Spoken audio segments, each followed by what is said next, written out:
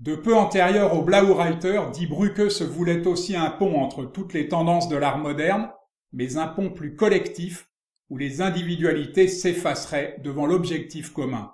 Pour Fritz Bleyl, Erich Heckel, Karl Schmidt-Rottluff et Ernst Ludwig Kirchner, ces 4 membres fondateurs, il s'agissait en effet de créer une véritable communauté qui déterminerait non seulement leurs choix artistiques, mais aussi leurs choix de vie.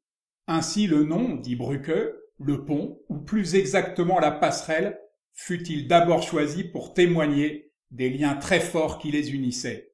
Car il faut savoir qu'ils s'étaient rencontrés tous les 4 à l'école technique supérieure de Dresde, où ils étudiaient l'architecture. Rejetant tout à la fois l'académisme, l'impressionnisme et le Jugendstil, qu'ils jugeaient superficiels, voire décoratifs, ils souhaitaient prôner un art résolument contemporain. Leur réunion avait lieu dans l'atelier de Kirchner, au sein d'un quartier ouvrier, car nos lascars avaient également fait vœu de renoncer à la vie bourgeoise. Dès le début, ils prirent l'habitude de se critiquer mutuellement et sans concession, passant autant d'heures à discuter qu'à travailler, avec un enthousiasme infatigable. Chaque avancée individuelle, chaque trouvaille devenait aussitôt bien commun, se devant d'être partagé entre tous. Difficile de ne pas penser aux bâtisseurs de cathédrales du Moyen-Âge. Nous avions l'occasion, écrivit Kirchner, d'étudier le nu, ce fondement de tous les beaux-arts dans sa liberté naturelle. Ainsi nous vint à tous le sentiment que la création devait s'inspirer de la vie et qu'il nous fallait bûcher à l'école de l'expérience. Cette cohésion, ainsi que la connaissance qu'avait Kirchner des grands maîtres de la peinture allemande, protégèrent le groupe en ce sens qu'elles empêchèrent leurs opposants de dénoncer un manque de sérieux dans la démarche. Les travaux des artistes de la Brücke ne sont d'ailleurs pas sans rappeler les gravures sur bois de Dürer ou Cranach, monuments inattaquables.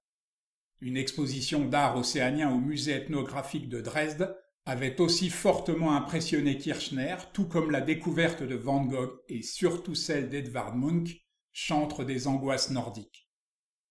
La première exposition de la Brücke eut lieu en 1906 dans l'incompréhension générale. Aucun musée, aucune galerie n'ayant voulu soutenir l'opération, c'est un fabricant d'abat-jour qui prêta ses murs. Mais l'affiche, qui représentait un nu féminin, fut décrochée par la police et les visiteurs n'affluèrent pas, d'autant qu'hier comme aujourd'hui, il est compliqué de faire se déplacer le public des villes en banlieue. 2 mois plus tard, sans se décourager, les artistes de la Brücke organisèrent une seconde exposition, bientôt suivie par une 3e dans une vraie galerie à Dresde, car entre-temps, leur acharnement avait fait parler d'eux. Le public vint donc, essentiellement pour proférer rires et quolibets, lot commun de tous les novateurs. Alors Kirchner eut une idée aussi géniale que désespérée. Pour assurer la survie du groupe, il imagina un abonnement annuel qui n'exigeait pas que l'on soit artiste. En échange d'une somme raisonnable, les adhérents recevraient une carte originale et une pochette contenant lithographie et gravure sur bois. Aujourd'hui très recherchées, ces pochettes sont un extraordinaire document sur l'expressionnisme allemand. L'année suivante, Emil Nolde se joignait au groupe. S'il n'y resta que 18 mois, c'est peut-être lui qui a le mieux synthétisé l'esprit qui animait ses membres. Quand vous éprouvez devant certaines œuvres d'art un sentiment d'anarchie, de violence ou de vulgarité, écrivit-il, alors étudiez-les à fond. Ainsi vous verrez comment l'illogisme devient liberté et la vulgarité subtilité. Les peintures inoffensives valent rarement quelque chose.